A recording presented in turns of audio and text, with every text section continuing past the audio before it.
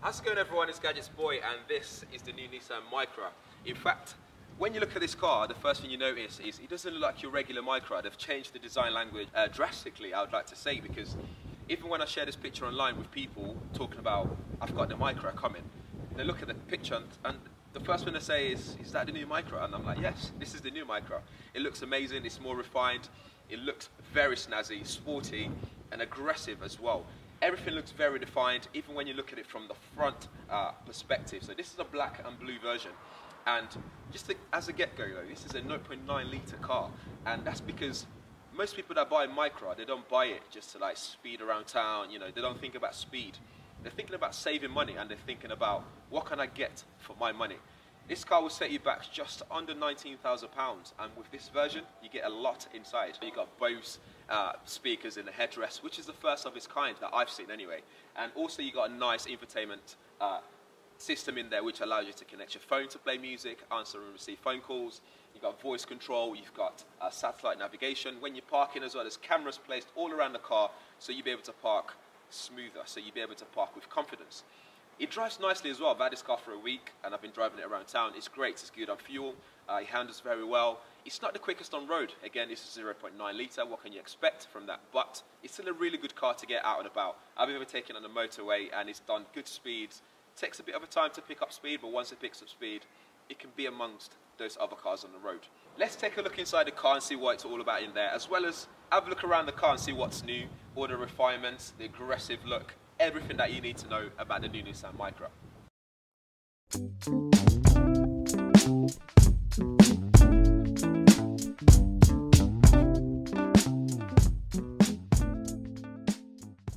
Once you're inside the car, you see the trim, like the design is nicer than usual, what I've seen before with other Micra, the past predecessors.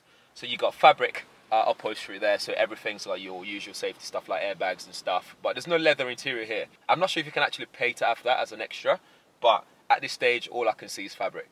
It's got nice stitching on there, the colour combination you can see everywhere, the black and blue, so you got a bit more fabric here, then you got your sort of faux leather interior there mixed with plastic here and there. So there's a nice little combination there. Even for the price that you pay for this car, it still feels premium. Not the high level of premium that you'd expect in like your Audis and stuff, but it's still premium for the price that you pay for it. And you get this nice infotainment system here. There's a 5-speed gear stick here, push to start, again push both foot down, press the button to start the engine, like so. You got a glove compartment there, again finished with like plastic, all that stuff. Let's turn the volume down. So here you've got a nice screen size of a display. All detailed specifications I'll leave in the description area, so we don't talk much about the specifications. It's just what I think of what this is about. So you've got mapping system, satellite navigation, you've got radio, you've got CD, you've got DAB. Again, all extras as well. Some of these things are extra. So again, I'll leave links to where you can find out more about this stuff. But in general, it's nice. You've got this D-shaped steering wheel there, which means you get more leg room as you get inside and outside of the car. It gives it that sporty look at the same time. You've got stitching there, leather steering, Nissan, you've got steering wheel controls, so you can control that while you're driving so you're not distracted. And you've got enough leg room as well. And what they've done with when you open the door and stuff is quite discreet. So again, it's not obvious that this is a 5-door car. But when you get in, then it feels like it's spacious, it's really nice.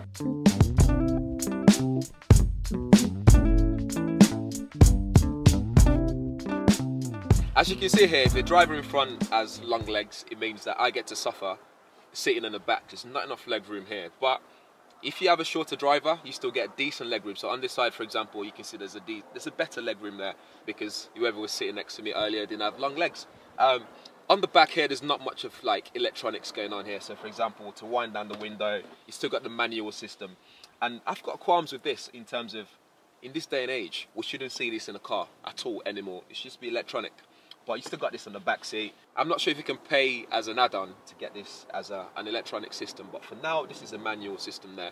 And then we'll talk more about this headrest here. On the driver's headrest you have Bose sound system. So this is supposed to create an immersive experience for the driver.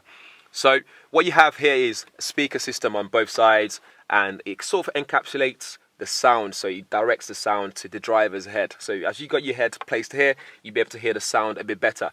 And again, because it's Bose, you expect the top level, premium level sound system here, and it sounds fantastic.